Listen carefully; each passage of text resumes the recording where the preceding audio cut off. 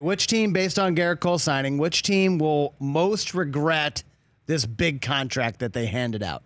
The Phillies to Bryce Harper, the Padres to Manny Machado, the Nationals to Steven Strasburg, or the Yankees to Garrett Cole? Ooh, who's going to regret it the most?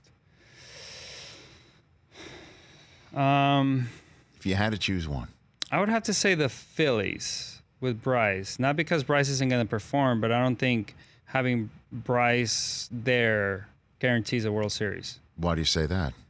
Because Philly's a small ballpark. You can get most hitters that can perform there. And for me, money's better spent on pitchers in the playoffs than hitters. No kidding. Yeah. Why is that? Because pitchers dominate in the playoffs. You know, you've seen it. You always have those performances that take you to the World Series. You had Bumgarner do it. You've had Strasburg and Scherzer do it this year.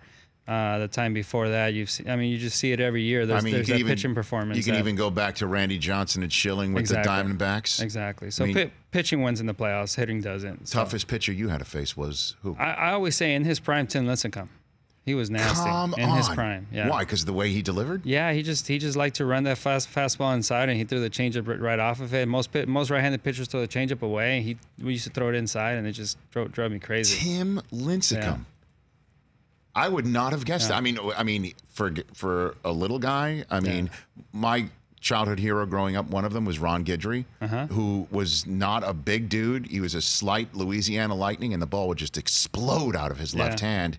And Lincecum was, obviously maybe a similar. Yeah, there was a lot of body. His mechanics. It was hard to pick up the ball out of his hand, and it just looked like it was going to hit you, and it ran back to the corner, and then you're like, okay, I'm going to swing this time, and the bottom dropped out. For more of The Rich Eisen Show, tune to Audience Channel 239 on DirecTV for free on BR Live, or download The Rich Eisen Show app.